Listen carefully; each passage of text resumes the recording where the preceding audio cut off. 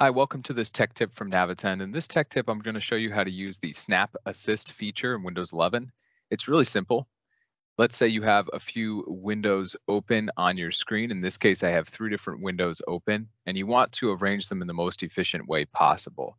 All you do is you drag your mouse over the Maximize button. You can drag your mouse over the Maximize button here on any of the windows that you currently have open. And when you do that, you're going to be given a variety of options for arranging these apps on your screen. Since I have 3 different apps open, I'm going to go here into the lower left here where there's a configuration that supports 3 different apps. If I had 2 apps, I might consider one of these options. If with 3 apps, I have 3 different choices, the top right here, the bottom right, or the bottom left. Or if I have 4 different apps, I can choose a quadrant view. So I'm going to go with this option. So this is basically saying I want to snap this window that I'm looking at now into this spot. So you click that. Then immediately I'm presented with options. It shows me the 3 different spots, and I can choose an app to put in the top right.